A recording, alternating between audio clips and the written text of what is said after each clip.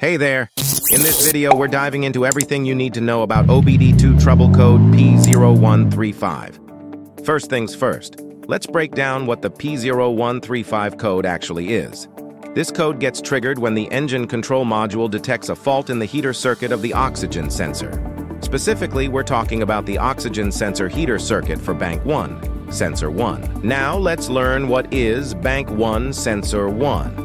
In engines with multiple cylinder banks, like V6 or V8 engines, you'll have two sides or banks of cylinders. Bank 1 typically refers to the side of the engine where cylinder 1 is located, and Bank 2 is on the opposite side. Each bank has its own exhaust line, and each exhaust line is equipped with two catalytic converters. Now, here's where the oxygen sensors come in. Each catalytic converter has two oxygen sensors, an upstream sensor, which we call Sensor 1, and a downstream sensor, known as Sensor 2. So when we talk about Bank 1 Sensor 1, we're focusing on the oxygen sensor that's upstream on the side of the engine where cylinder 1 is located. Now let's learn why P0135 was triggered. Your vehicle's oxygen sensor plays a vital role in monitoring the oxygen content in the exhaust gases. It sends this data to the ECU, which then uses it to maintain the optimal air-fuel ratio. The ECU controls the air-fuel ratio by adjusting the timing of the engine's valves, allowing just the right amount of air and fuel to enter the combustion chamber. But here's the thing. An oxygen sensor won't function correctly until it's heated to a certain temperature, around 600 degrees Fahrenheit for conventional sensors.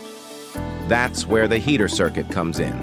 It's designed to warm up the sensor quickly, so it starts working sooner. The ECU regularly checks this heater circuit to make sure it's functioning properly. If the ECU detects a problem with the heater circuit in the oxygen sensor on Bank 1 Sensor 1, it triggers the P0135 code. Now that we know what P0135 means, let's find out how to fix it. Troubleshooting P0135 involves several steps, and we'll discuss each one in detail. Let's get started. Before diving into specific repairs, perform an OBD2 scanner reset to clear the codes. Sometimes these codes pop up due to recent maintenance work and can resolve themselves after a reset. To reset the error codes, use an OBD2 scanner. You can find the best OBD2 scanner using the link in the description below. Simply connect the scanner to your vehicle, follow the instructions to clear the trouble codes, and see if the P0135 code reappears. If the code comes back, it means there's a persistent issue that needs further troubleshooting. Step 1. Start by visually inspecting the heated oxygen sensor. Carefully examine the sensor itself, along with the wiring and connectors. Look for any signs of physical damage, such as cracks, frayed wires, or loose connections.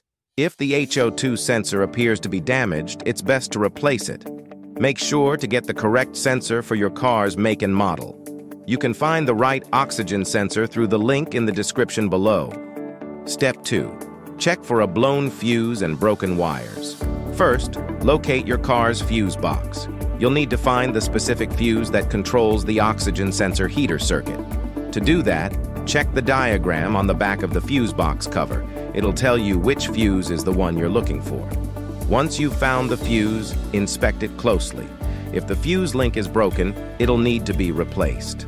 Next, check the wiring around the oxygen sensor. Look for any broken or frayed wires. If you spot any damage, repair the wires and recheck to see if the P0135 code is cleared. If the fuse and wiring are in good condition, but the P0135 code persists. Let's move on to the next step. Step 3. Test the oxygen sensor heater. Oxygen sensors typically have 4 wires. 2 of these wires, usually of the same color, are dedicated to the heater circuit within the sensor.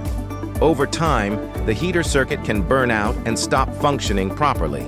To test the heater circuit, you'll need a multimeter. Set the multimeter to check for continuity, then place the probes on the 2 heater wires. If the circuit has continuity, the multimeter will beep, indicating that the heater is functioning. If there's no beep, it means the heater circuit is broken and you'll need to replace the oxygen sensor. If you want a more detailed guide on how to test the oxygen sensor, be sure to check out our in-depth video on this topic. If you found this video helpful, please give it a thumbs up, share it with fellow automotive enthusiasts, and subscribe to our channel for more in-depth automotive diagnostics and repair guides. Don't forget to hit the bell icon to get notified of our upcoming videos.